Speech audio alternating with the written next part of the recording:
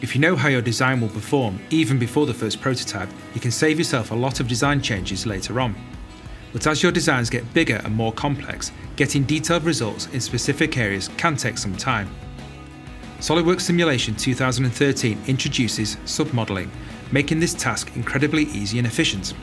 Let me explain using this bottle packaging machine as an example. First, we run a simulation on the entire mechanism to give us a good overview of stress and deflection. Then we create a submodel to get more detail around any areas of concern, like the gearbox mount. To create the submodel, all you have to do is pick the bodies you want to focus on, and the system automatically creates a new submodel study. All the loads and boundary conditions from the full model are automatically applied. This is a huge time saver and eliminates potential errors from manually applying loads and restraints.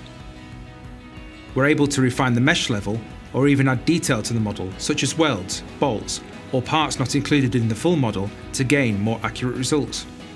Working with just this local region also lets you try out different local design concepts, much faster than if you had to use the entire model or apply your own loads and boundary conditions.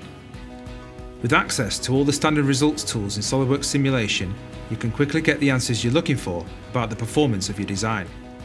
And what's really great is that you can have multiple submodels, so evaluating different areas takes just a couple of clicks. In this submodel, we've included the bolts to check out local stresses near the gearbox mount.